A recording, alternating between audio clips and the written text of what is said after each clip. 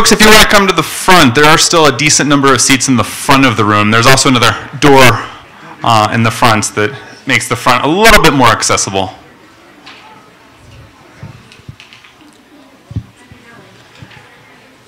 For those of you joining us online, we just did an unveiling of the relief statue outside, and so folks are coming back into the room, taking their seats, and we'll get started shortly.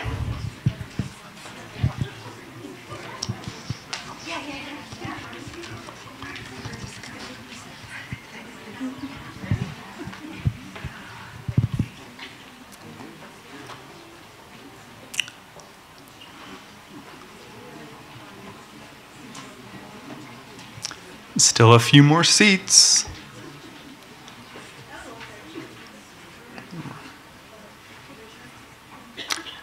All right, I think I'll go ahead and start with the introductions. So good evening and welcome to tonight's presentation. My name is Dr. Nick Sines, and it's my delight to welcome you to tonight's presentation. This event marks a continuation of several speaker presentations commemorating Adams100, the Adams State University Centennial Celebration. Please join me in a moment of reflection as I recite the Adams State University Land Acknowledgement Statement. Nosotros, la comunidad de Adams State University, reconocemos con gratitud a los pueblos indígenas en cuyas tierras ancestrales nos juntamos. We, the Adams State University community, greatly acknowledge the indigenous peoples on whose ancestral lands we gather. Este hermoso valle de San Luis es sagrado para diversas naciones indígenas, incluidos los Yutas, Apaches y Carías, Comanches, Kiowas, Arapahoes, Cheyennes, Navajos, pueblos y todos los otros pueblos originarios que creaban un hogar en este valle. This beautiful San Luis Valley is sacred to many indigenous nations, including the Utes, Jicarilla Apaches, Comanches, Kiowas, Arapahoes, Cheyennes, Navajos, Pueblos, and all other First Peoples who once made this valley their home. Honramos a la diversidad de comunidades que históricamente moraban aquí y a aquellos que hoy en día viven en el Valle de San Luis. We honor the diverse communities that historically dwelled here and those who currently reside in the San Luis Valley. Sabemos que honrar a las tierras es un proceso reflexivo que demanda un continuo compromiso y acción. We know that honoring these lands is a reflective process that demands continued engagement and action. Sea que recordemos siempre el viaje de los antepasados que llamaban a este valle hogar. May we always remember the journey of the past peoples who called this valley home.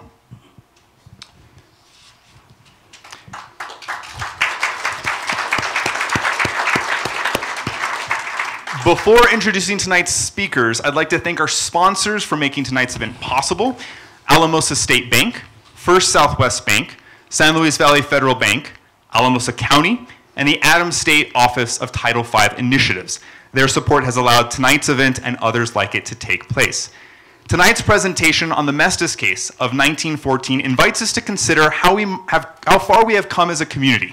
Reaching back more than a century, it reminds us that only a few generations separate the experience of witnessing segregation in Alamosa and the designation of Adams State University as Colorado's first Hispanic-serving institution in 1998.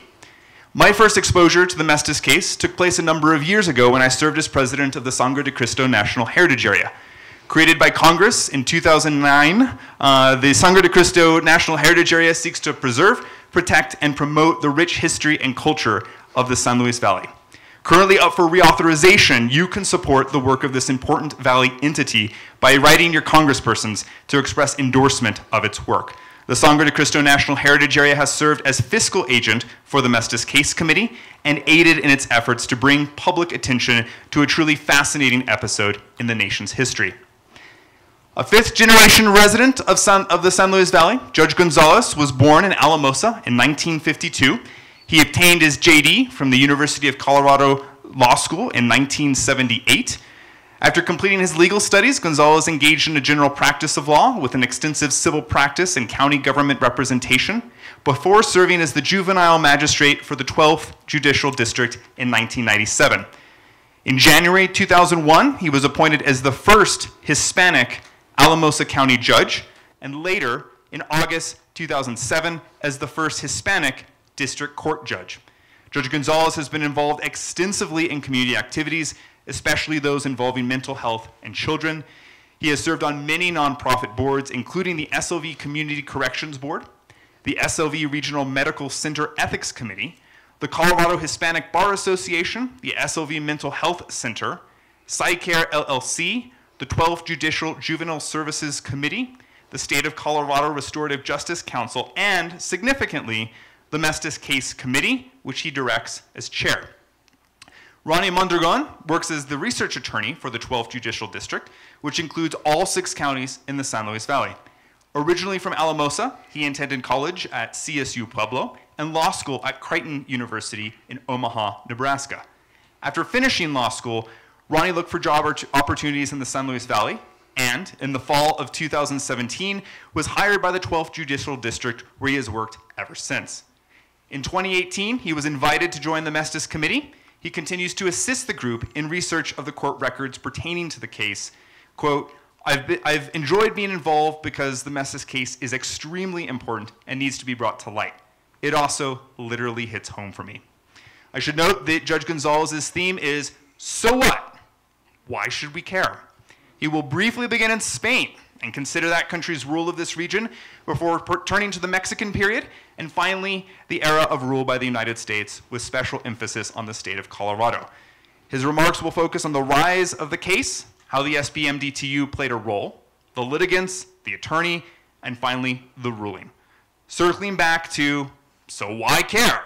He'll present what the committee is doing today. Ronnie will then talk about his experiences as a Hispanic man seeking a law degree, why he sought that path, and why mentorship and education is so important. So please join me in welcoming Judge Martin Gonzales and Ronnie Mondragon, Jr.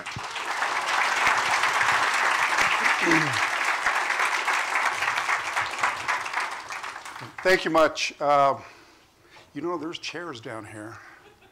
Just saying. You remind me of me in law school. I was always in the back. But at any rate, I do want to welcome you all here. It's heartfelt to me to see so much interest being generated in this community and see my friends and my family and others that I hope to get to know down the road. And I'm pleased that you're hopefully will be somewhat entertained, perhaps stimulated, and at least have a question in your mind. And I'll raise that question here in a little bit. This case is older than Adams State.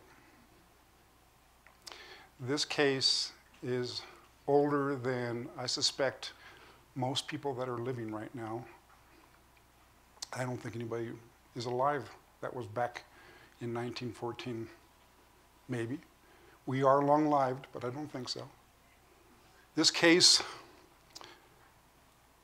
was created around the time that the Alamosa County was created. And I'm going to talk a little bit about how I think that fits into this process. But it was an old case, and it got lost. And the question as to why it gets lost is always asked of me. So let me start off by saying this. I think one of the predominant reasons it got lost is because in my profession, the judicial system being what it is, unless a case gets appealed, it doesn't get written about, and it doesn't get disseminated through law books as having some sort of precedential value. We can explore, speculate why it wasn't appealed, but nonetheless, it was not appealed. Interestingly enough, it was also lost because even the school records don't exist on this case. Why? I'll speculate a little bit.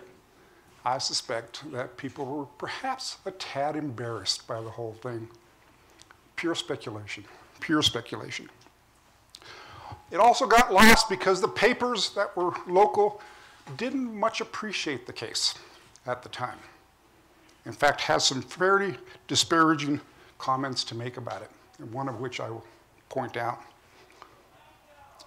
So my question is, and it's a question that was put to me some time ago, So what? ¿Y qué?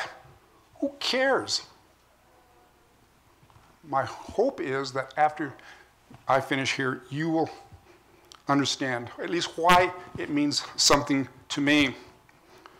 And at the end, I'm going to speak specifically to why it means something to me. But for now, I would just ask that you, in your own minds, go back 3, 4, 5 generations of your family. 3, 4, 5 generations of the community. 3, 4, 5 generations of your religious affiliations, whatever they may be. And put in your own mind, what are those seminal points in the history of those histories, of those times? Mark what makes you, what makes the community, what makes that particular religion. And keep that in mind as I go through this a little bit. Think specifically of your own family history and where they came about and where they came from and what is meaningful to them. My hope is that you will come to understand at least what's meaningful for me.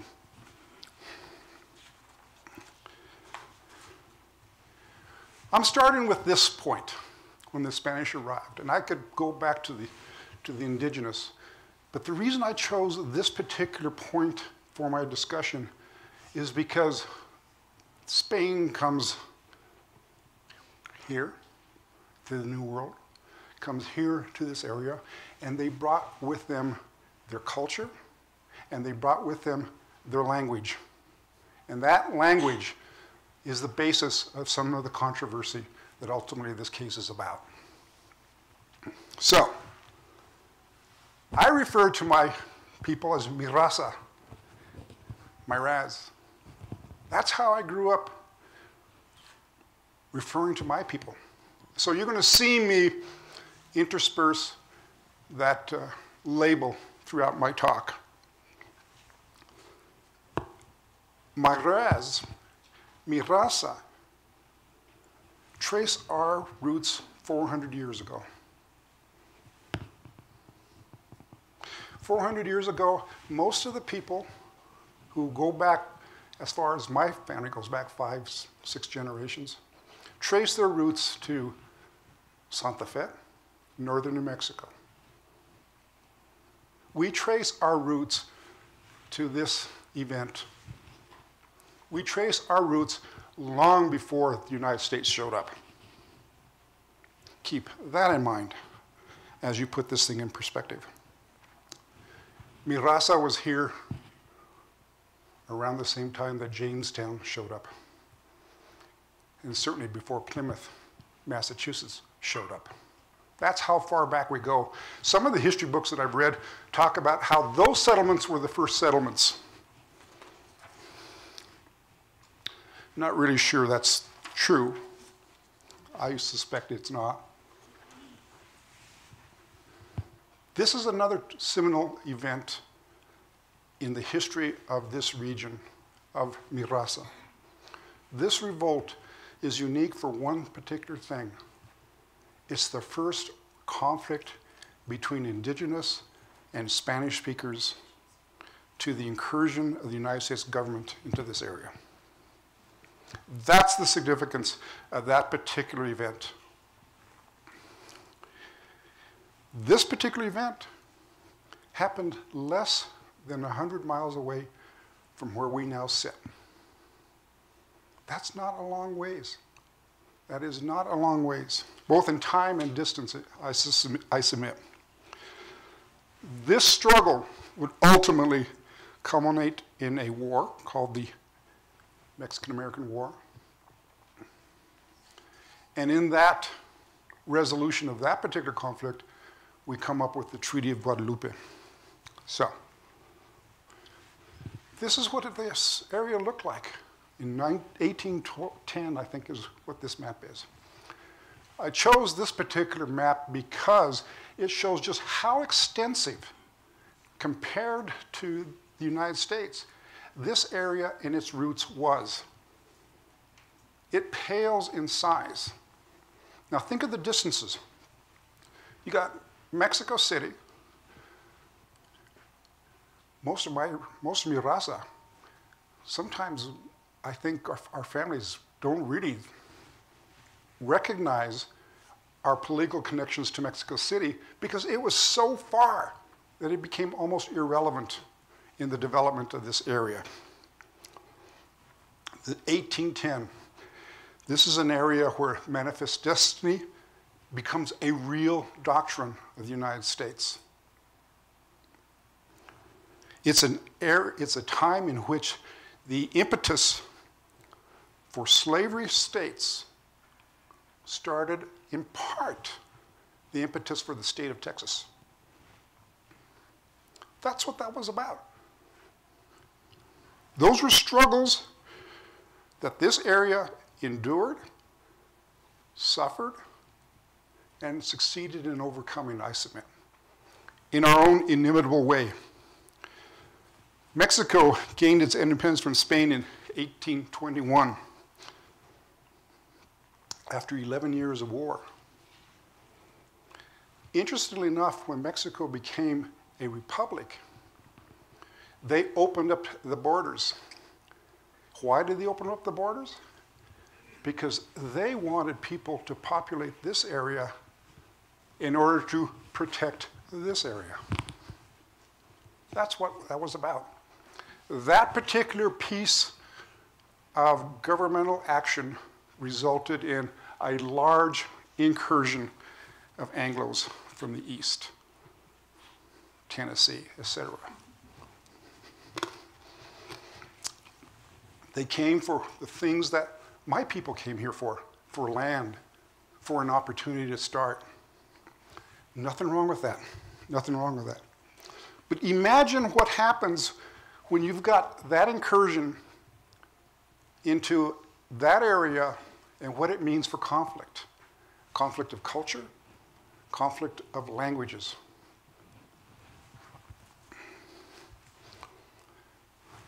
That war, the Mexican War, was a straight-up war of expansion. If you want to read about that war, the book I would recommend is this puppy. It's called A Wicked War. It's written by Amy Greenberg. The title comes from, interestingly enough, a quote by Ulysses S. Grant in 1879. And he says, "I do not think there was ever a more wicked war than that waged by the United States on Mexico. I thought so at the time when I was a youngster. Only I had not moral courage enough to resign." Interesting, isn't it? That particular war is, by the way, how David Thoreau ended up in jail in protest for that war. So, nonetheless, the war happened. Nonetheless, all that conflict and the resulting conflict produced an incursion of the English language into this area. Then we get into the state of Colorado, not so many years after the war. Those are the two relevant maps that I wanted to show you. The original 17, and then what was in 1911. This was before Alamosa was created. So now let's focus a little bit more on the locale. Conejos County was a big county. It was created during territorial times, before statehood. Conejos County ultimately got carved up, and Alamosa was created in 1913. That date's important because that date was in the transition of the case and its struggle. Now, also consider what the political milieu was in that period of time. In this state, you had an increasing prevalence of the KKK and its activities. ultimately reached in 1920 to being able to take over the aspects of state government as well as city government in Denver. That's how powerful that struggle became for them. So, we have the beginnings of real severe divisions of race, religion, and class. Why were Hispanics in Alamosa? It's a railroad town. We wanted work. That's why we came, predominantly. Now, you've got a little bullet point on the bottom that talks about Hispano lore. And I'm here to tell you my understanding of that lore as I understood it growing up. And as I was told by the viejitos. Alamosa was created as a response to the extensive Hispano votes in Canales County. That's why it was created in Hispanic lore. Was it the reason? I don't know. I'll leave it for you to decide. But that's the lore. That's the lore. That's how the locals, mi raza, looked at the creation of this particular county. So, obviously, we have the development of many contradictions and points of view and struggle. And in that milieu, Hispanic organizations started springing up all over the Southwest.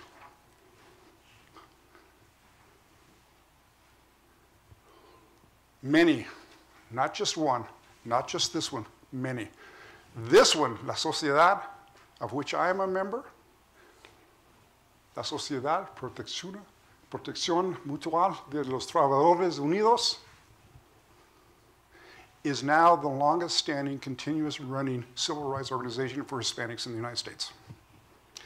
And where did it get created? In Antonito, in the San Luis Valley. And it's still going strong. We are in the throes of a remodeling project, and we're going to be spending a lot of money to get that building in Antonito back up to stuff and hopefully have events there. One of my particular dreams is to have a think tank institute centered at that particular building down the road. Who knows if it'll happen? So, the Sociedad is an avowedly nonviolent brotherhood designed to combat discrimination in all its forms. It was at one time a very big organization in the Southwest. We're down to, Rogelio, what is it, 6 concilios? Yeah, I think it's 6 concilios that we're down to, but it's growing. Every day I'm getting people asking for how do I get part of that organization involved? How do I do that? In what I want to do, and how do I get involved in the organization itself? So, interestingly enough, that particular organization was and still is an avowedly patriotic organization. Our rituals include allegiance to the flag and allegiance to this country. It was not an organization of succession. My paternal grandmother and grandfather were members of the Concilio Número 2 in Cap. I'm proud of that. My maternal grandmother was a member. I'm proud of that. My hope is by being a member of that organization, in some way I carry on that legacy. So, I'll explain a little bit later why I think that particular organization is important to this thing. These are the 2 schools that existed. You have the Mexican school, and you have what was referred to in the papers as the American school. Interesting diversion, right? Interesting. So, again, remember what I asked you? Put yourself in that context.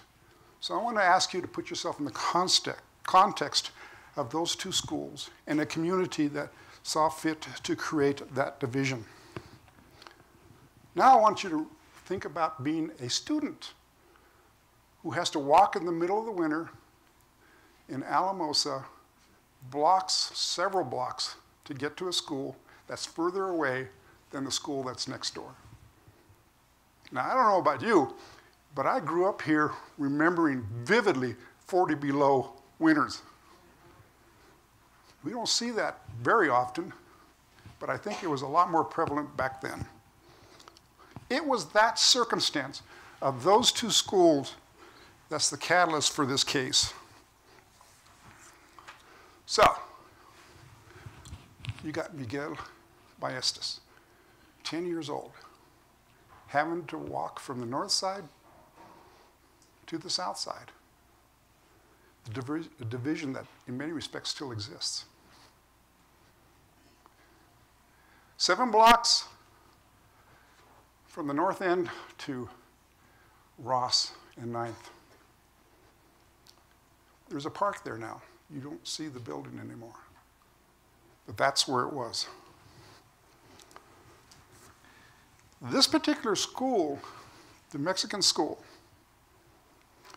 was really started in 1912. And not long after the school was opened, and it was intended, I think, with perhaps some good thoughts, and that is to provide a mechanism for education of the monolingual Spanish speaker. That is not how it turned out, in fact, as a matter of policy. As a matter of policy, everyone with a Hispanic surname was required to go to that school, regardless of whether or not they were proficient in English or not. Mi raza didn't like that. They viewed it as racial discrimination. I think it was. I think it was. A visiting Jesuit priest on that visit in 1912 reflected on the social environment that existed and stated, and I'm going to quote, "The Americans in that community that built a school where the Mexicans alone came together so that American boys would not have to mingle." That was the perspective, at least, that Jesuit priest had. So, the genesis of this case is that while their initial concept was to deal with monolingual Spanish speaker, a certain individual, I submit, this individual, Superintendent Thomas, made the rule. You're Hispanic, you go there, regardless of your capacity for English. That's the genesis of this case. What I think was perhaps good intentions gone awry. And remember, put it in the context again of the rise of the KKK, the rise of all these contradictions and all these struggles, because otherwise you can't understand why this happened. So, again, Thompson just apparently assumed that if you're Spanish surnamed, you needed to go where they wanted you.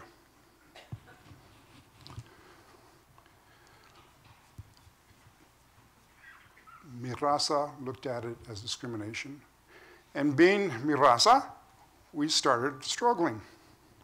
We started organizing. We started petitions, meetings, organizing, even to the point of having a boycott of the school itself. Probably the first vestige of a school walkout, at least in the state of Colorado. All right? I believe the SPMDTU was in the background. I believe that in many respects, they were the intellectual stokers of what was going on there. I want to give particular notice of Mr. Roybal. Mr. J.R.C. Roybal. I would love to have had a conversation with that gentleman. He was a teacher at the Mexican school. He ultimately started fighting against the Mexican school. He was a great organizer of what ultimately happened in that struggle. There is a mention in a particular history put together by Jose Timoteo Lopez, who was from CAP, by the way. He wrote the book when he was in Utah. He makes mention of the SBMDTU starting a committee to deal with this problem. I think it was that committee that was the great force for what was going on here. So, efforts are made, being what we are. We ask politely, got turned down by the school board. We asked politely by the state, got turned down. Efforts ultimately resulted in the attempts in the court. The flavor of what was going on in the community is best answered, I think, by this little blurb in the local paper.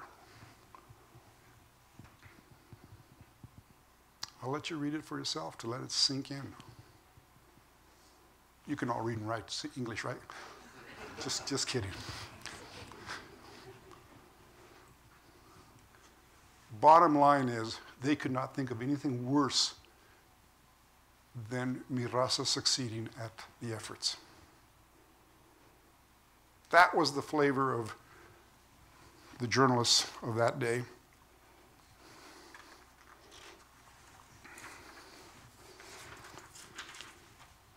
So we have the litigants.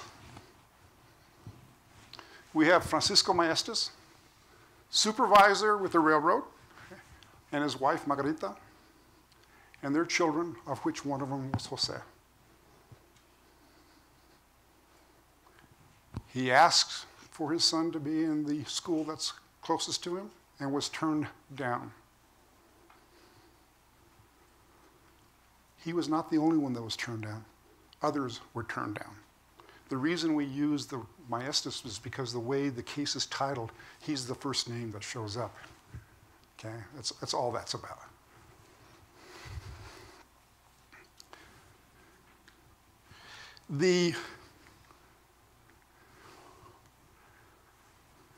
Well, let's see. Lawsuit was handled by a very young lawyer. And those of you that want to be lawyers, this is a guy to think about. It had to have been one of his first cases. Had to have been. As young as he was. He filed a suit describing what he believed the actions of the school board as discriminatory. And he points out at the time that he filed this action, there were 800 Mexicans in the city, 150 of them were youngsters. He maintained in his suit that the school was making a distinction and classification of pupils contrary to a particular Article 6, Section 8 of the Colorado Constitution. And that's an interesting point. This was not a federal suit.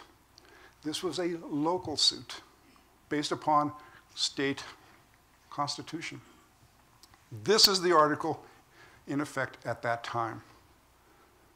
Notice the last points. Nor shall any distinction and classification of pupils be made on account of race or color. My colleague Ron is going to talk a little bit about how that nuance fit into this struggle, because it's very interesting the way Mi Raza in this area attacked this problem. The prosecution, i.e. Mr. Sullivan, i.e. Mi Raza,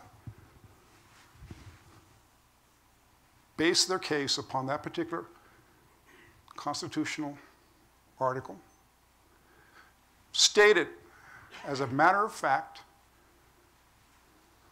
that the Mexicanos, the Mi Raza, were a distinct culture and were being discriminated against, that the school board didn't want kids being mingled, and ultimately put students as well as community members on the stand to prove these factual points. The defense was, and here's the point that Ron's going to get into, whoa, whoa, whoa, whoa, you're Caucasians. Now, why did they make that argument? Because the Treaty of Guadalupe, by fiat, declared everybody who was here at the point that the treaty was created to be Caucasian, because you can't be a citizen without Caucasian blood. That's why that happened. They further argued that the students had English language deficiency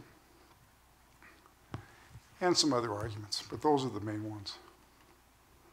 The outcome, Judge Holbrook decided in favor of the prosecution, in favor of Mi Raza, in March of 1914, after Alamosa had been created as a county, and stated that basically Mexican-American students had the right to attend public schools nearest their homes if that is their choice, provided, and there was a proviso in there, that they in fact were proficient enough. What is interesting about his opinion is, one, we don't really know what was said. We can surmise based upon certain newspaper articles, particularly the Catholic Register, which was a great resource for information.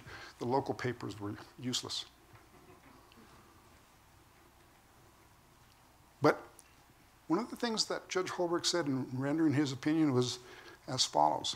In the opinion of the court, the only way to destroy this feeling of discomfort and bitterness which has recently grown up is to allow all children.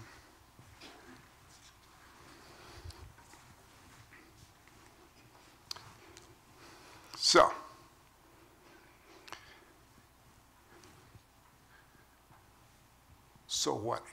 ¿Y qué? What does it matter? Why do I care? Why do I want to make you care? I want to say that it's because of who I am. I want to shout it's because of who I am that I must look to my history to define that, who in fact I am. That history, of which this case is part, defines Mi Raza in this area, even though we didn't know it. Our history, in subtle and not so subtle ways, must provide a sense of who we are. And I submit to you, if you don't know about this case, you may not really know who you are, because you may not really know who your grandparents were or who your great-grandparents, like Rosie said. Those are some strong people. They stood up for their rights. So, like all peoples, Mi Raza, take it upon ourselves, and must take it upon ourselves to understand our history and to share it. Only then can we truly have equality between the cultures, between the races, between the communities, amongst ourselves. Anything else is, in my estimation, living something of a bit of a lie, ignoring the hard facts, glossing over the struggles. And I'm here to tell you, don't gloss them over. The struggles that your grandparents went through defines you. The struggles that your people went through defines you. Whether you're Anglo, whether you're Dutch, whether you're Mi Raza, whether you're Indio, whatever, it defines you. Know it, learn it, expound it, shout it from the rooftops if you have to. So, that's really what I really have to say today. Our commemoration efforts are long and varied. We've had Colorado Senate resolutions already issued. PBS has done some segments. You may have seen them. There's efforts being made for a curriculum at the high school and college level over this case. There's going to be a tribute at the state capitol this Thursday, at which time the traveling road piece will be there at the state capitol for a little bit. We're hoping to have it at the Colorado History Museum locations, the Judicial Department building, So, this is the committee. I won't go through the names too much, save and except for one in particular. Ruben Donato, Gonzalo Guzman, Jared Hansen wrote a piece in 2017, Francisco Maestas et al. Versus George H. Schoen et al., Mexican-American Resistance to School Segregation in the Hispano Homeland, 1912-1914. Read this piece. It's a wonderful piece. These are the guys that came to my court asking for a copy of the case. I owe, and I submit, we all owe these guys a great round of thanks for what they have done. They have done immensely. They have immensely furthered our understanding of our own history. So, with that, Ronnie has a few comments to make, specifically about that interesting nuance on how this case came about. Ronnie?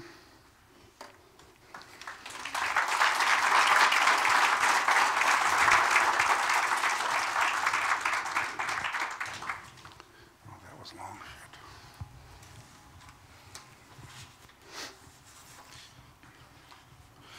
Thank you, Judge.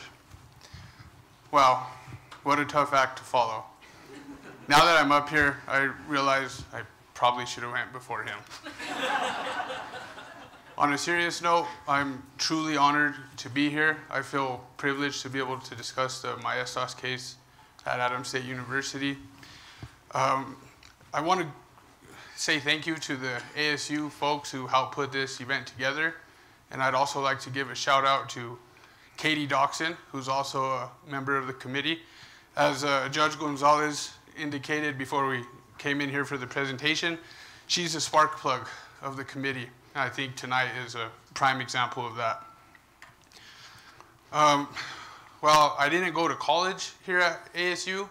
I went to college up the way in Pueblo. I still kind of feel like this is my school. It's definitely my family's school. My parents are both ASU graduates, and my wife and brother are current students as well, so that just adds to the pleasure I take in being able to discuss this landmark case on this campus. As I'm sure you can tell, there are many fascinating aspects of the Maestas case. Tonight, I want to highlight some things I think we ought to keep in mind going forward. To me, the Maestas case is about taking pride in your culture, about using education to shape your future, and about accepting help along the way, as well as paying it forward when you're in a position to do so. I first want to talk about the school officials' assertion that the Chicano students were actually Caucasian. Then for the educators and the current and aspiring students, I want to take a couple minutes to acknowledge just how powerful education is, not just with respect to the end result of formal education, but the entire process. As Leroy and Rosalie Martinez noted, education has long been referred to as the great equalizer. In my view, that's spot on. Finally, I want to emphasize how this case serves as a reminder of the responsibility we all share, and that's to serve as mentors, especially when it comes to children. Before I get into these points, though, I want to briefly talk a little bit about my journey. I can remember being 16, 17 years old and feeling uncertain about what the future had in store for me. I had a lot of good friends that found themselves on the wrong path. Some dropped out of school, some got mixed up with drugs, and some got in trouble with the law. Unfortunately, some did all of those things. I was incredibly lucky, though. What made the difference for me was I had a stellar support system. I had a couple teachers that never gave up on me, but above all else, I was blessed with amazing parents that not only set an excellent example for me, but constantly guided me and helped me find my way. They taught me to take pride in my culture, to draw inspiration from it, and to aim high. So I stand here tonight knowing full well I wouldn't have been able to become an attorney but for my parents and their unconditional support. So I'll forever be indebted to them for that. I wanted to share this because I think it goes to show how supporting others, especially young people, can go a long way. As Judge Gonzales indicated, I want to address a legal tactic the school officials used. They contended the Raza students were Caucasian, and therefore there was no distinction on the basis of race. Raymond Sullivan, the attorney that represented the Maestas, questioned a school board member on this point, and the school board member actually said he would never permit his children to attend school with the Mexicans. So that casts serious doubt on whether those calling the shots truly considered the Chicano students Caucasian. What was really going on was either the school officials painted with too broad a brush, or worse, they simply used language issues as pretext to implement the segregation policy. As you heard, we have some historians on the committee that wrote a top-notch article about the Maestas case. These historians, Ruben Donato, Gonzalo Guzman, and Jared Hansen, pointed out that the Maestas family pushed back on the school officials' characterization of their race. The historians explained the Mexican-American plaintiffs asserted that race was a driving force behind the school officials' actions to segregate their children. The plaintiffs rejected their legal status, their legal white status, and claimed that they were racially distinct. Now, I realize a lot of this boils down to the party's legal strategy, but I think there's more to it, especially from the Chicanos' perspective. Some would probably say I'm biased, being that I'm from the area, but I genuinely believe the San Luis Valley is about as rich as it gets culturally. I know I felt that growing up, paying homage to our culture and preserving it is something that has always been important to us and something that my parents constantly preached. This aspect of the Maestas case makes me think about one of my favorite writings, a poem called I Am Joaquin that was written by Rodolfo Corque Gonzales. And for the record, that's not Judge Gonzales' brother. I looked into that. The following is my favorite part of the poem, and it's directly relevant to the school officials' assertion that the Chicano students were Caucasian. And in all the fertile farmlands, the barren plains, the mountain villages, smoke-smeared cities, we start to move. La Raza, Mexicano, Español, Latino, Chicano, or whatever I call myself. I am the masses of my people, and I refuse to be absorbed. The Maestas family and others in the same situation embody these words. I think it goes to show how much pride they had in their cultural identity and how they didn't want to become a forgotten ingredient in the melting pot. In short, they refused to be absorbed. The next thing I want to talk about might be stating the obvious a little bit, but I think it's worth reiterating, and that's that education is extremely powerful. We wouldn't be here tonight if it wasn't for Leroy and Rosalie Martinez. They contributed greatly to the committee's mission, and they did so because they wanted future generations to continue to learn from the past and push forward to a brighter future. Those words really resonate with me, especially that last bit, to push forward to a brighter future. I think that's exactly what education is all about. I know I found my journey through college and law school transformative. I quickly began to realize that my efforts were paying off, and I'm not just talking about grades or job prospects. It's deeper than that. My journey through school allowed me to face the future with confidence that I otherwise wouldn't have had.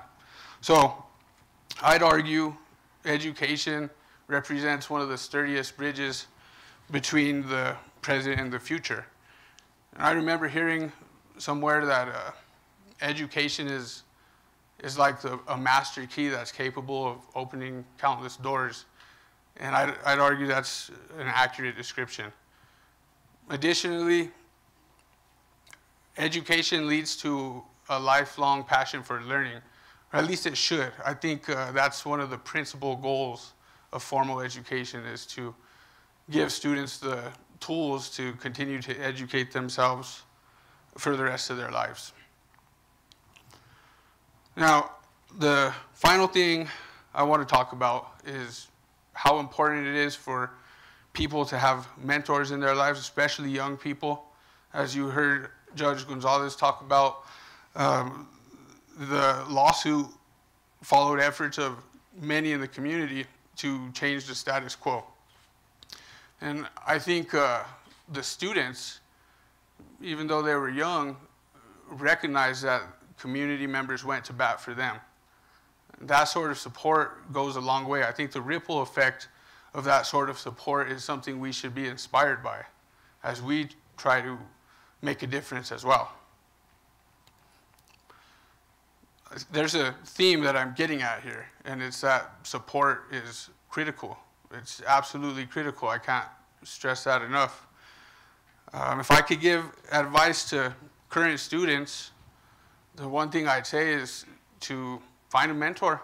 Find a mentor you look up to, and take advantage of the knowledge and wisdom others share. My experience has been most people are willing to lend a helping hand.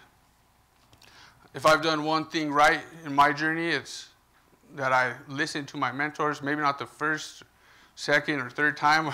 I've been known to be a little stubborn, but eventually I listened. So I would just encourage students to do that and to take advantage of the guidance others are willing to offer. It's a long journey. You know, everybody's bound to hit bumps in the road, and we're all going to have to fight to overcome adversity at some point. So lean on others. There's nothing wrong with that. You shouldn't be afraid to lean on others for support. Throughout my studies in college and law school, and while I prepared for the bar exam, my wife always had my back through thick and thin. That's something that I'll be forever grateful for, and I hope I could do the same for her as she continues in her journey through college herself. The message I'm getting at here is nobody does it alone. I think you should always keep that in mind. I think the thing to strive to do is, accept the help and be grateful. Be grateful for the help others offer, and in turn, pay it forward. When you're able to, help build others up, inspire them, and let them know that they're not in it alone. To me, that's one of the main takeaways of the Maestas case. It's a reminder of our responsibility to ignite the flame in others, the flame that represents a commitment to not squander the opportunity that in the not so distant past wasn't available to everyone. So I would conclude with that. I'd ask each of you to join me in pledging to do our best as we try to be beacons of hope, not just with respect to education, but in life in general. On behalf of the committee, I just want to thank you all for being here tonight. That concludes what I have to say. We really appreciate you all coming out for this event. It's the first of many, and this thing is quickly gaining momentum. So I think we'll all be here. We'll all remember being here tonight. I truly believe that. This is the first of many events in one day. I think this case is going to be part of the curriculum, coast to coast and border to border.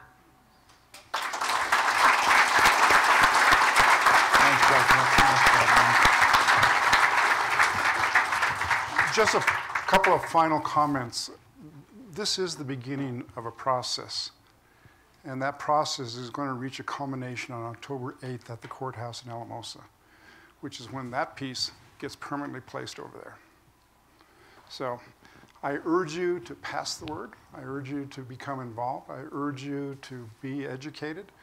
And you can do that by going to the maestascase.com. And the case file's there. Many of the articles and pieces and public PBS stuff is on there. And I think you'll find it informative, if not enjoyable. I think it is enjoyable, but that's just me. With that, thank you all.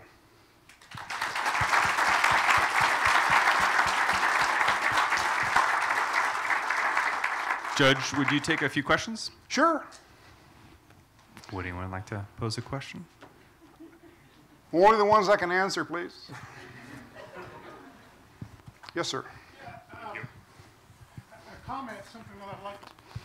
A comment or something I'd like to mention is that this notion of Caucasian or not still exists today, and we experience it every 10 years when we do the census. How do Hispano, Latino people identify racially? And it's still something that's very, very muddied. So I just bring that up as something to keep in our minds, that for us to keep thinking about.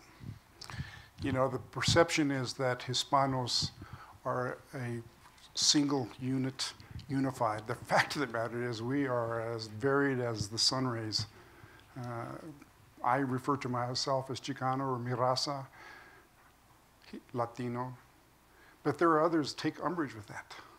There are those in my own family who will say, no, I'm an American.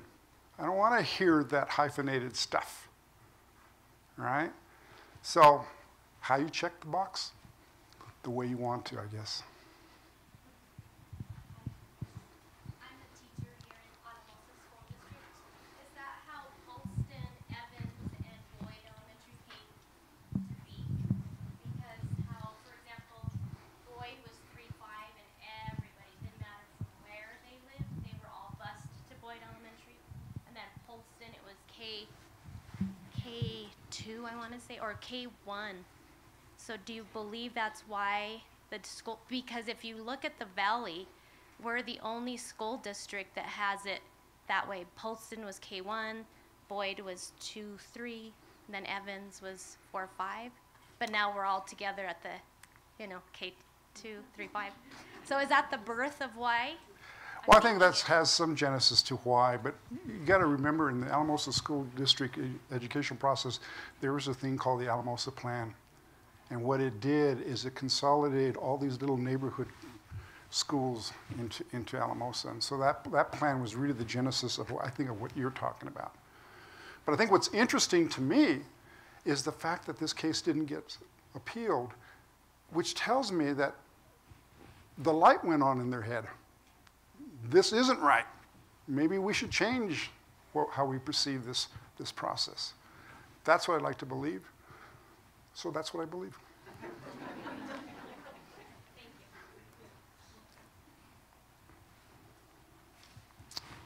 How did Professor Guzman and the other two, how did they find the case? Gonzalo Guzman is an educational historian. He was having a conversation with a viejito up in Erie, Colorado. And the viejito says, well, there's that case in Alamosa. And nobody knew what he was talking about. And so they dug a little bit more, ultimately contacted the courts. And you've heard the story about how at least I got involved in the process. So quite frankly, by happenstance, a mere conversation led to the discovery or rediscovery of this case.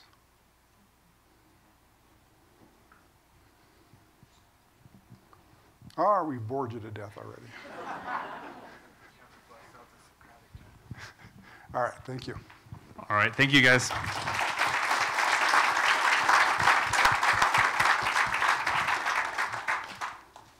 There's cookies.